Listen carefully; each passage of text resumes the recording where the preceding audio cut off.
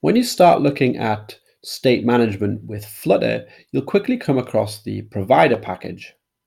And more specifically, you'll see code that is structured like this, where we have our root widget, which returns a multi-provider that has multiple streams.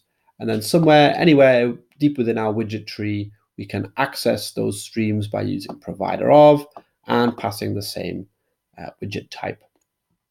So in this video, I would like to talk a little bit about why we use this code structure and just walk through the steps in a very slow and logical manner to get to this conclusion. And in doing so, you'll have a deeper understanding of how you can do state management within Flutter.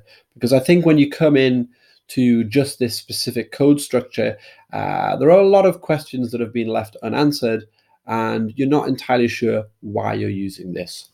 So let's just start at the beginning and assume that we have a couple of streams. So here I have a user model stream that is coming from Firebase Auth and a document model stream that is coming from Firestore. The assumption I'm making here is that I've got a couple of classes defined with constructors from Firebase, which return an instance of this model. So essentially, we have streams for these two models, and they're called user stream and document stream. So the first thing you can do with a stream, and this is before we've even installed the provider package, is you can use StreamBuilder.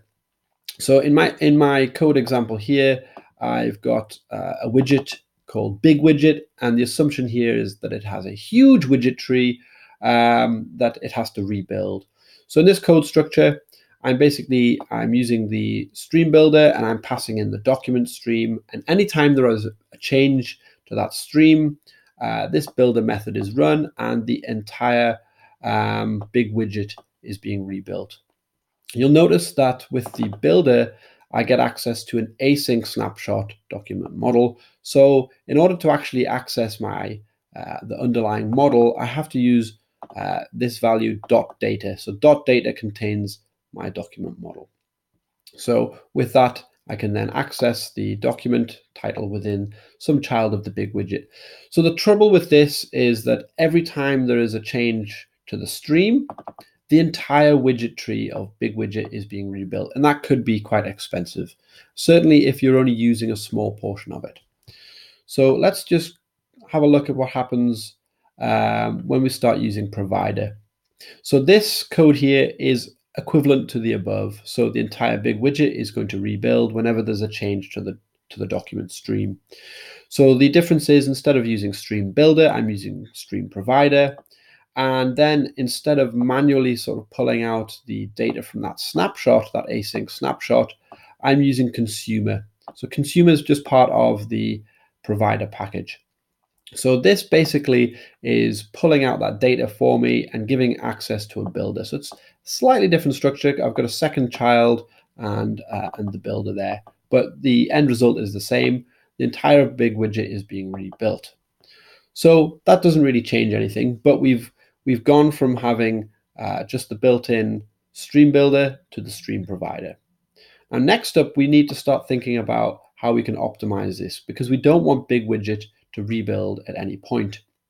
So we know that the consumer widget basically gets access to the stream within a stream provider, or any provider for that matter. So here, what we're doing is we're essentially swapping around the consumer and the big widget. So previously, we had big widget as a child of consumer, but now we've put that consumer deep within the big widget tree, and we're only accessing it at the point we need to. So this means that when our stream changes, big widget does not rebuild. It only rebuilds at this level here where the consumer is being used. So again, just remember, consumer is part of the provider package. So this widget is basically looking up the widget tree all the way up, getting access to the stream, and when there's a change, it then knows to rebuild. So straight away, we have a performance optimization here, and it hasn't really added much code to our widget tree. So now we're going to assume that we're going to extract this widget. So let's say the big widget is looking pretty complicated. So we right-click this, we refactor it, and we pull it out into its own little widget. We've called it title widget here. So with this, again, we can still use the consumer widget to pull out that stream here just by accessing its model type. And so this is equivalent to the above, so we still get that performance benefit, but now our code's a little bit tidier. So now we start thinking, okay, we've got access to the document stream, but what happens when we want multiple providers, multiple streams? So we can nest the stream provider. So we have our document stream here, and then we have our user stream here, and then our title widget can then use, again, nested consumers, one to get the document model and a second one to get the user model. And we can return we can make use of those streams deep within our widget tree. So you're probably thinking this looks pretty ugly, and you're right, it is ugly because we're nesting. We've got 1, 2, 3, 4, four nested widgets, which looks pretty ugly. So the first thing we're going to do is we're going to tidy up this nested stream provider here by using the multi-provider. So a multi-provider basically means we can provide an array of, or rather a list of providers, and then we just have a single child, which is our big widget. But we still, at this point, suffering from the same problem of nested consumers within our extracted widget, which leads us to the final state of our code. By using provider of instead of consumer, we then get rid of the nesting at the deep level. So this is generally the code that you come across, like I said earlier, when you start looking at the provider package. And I hope that by going on this short journey, you understand why we're using this approach. But certainly it can be useful to know that things like consumer are available because they're not readily documented.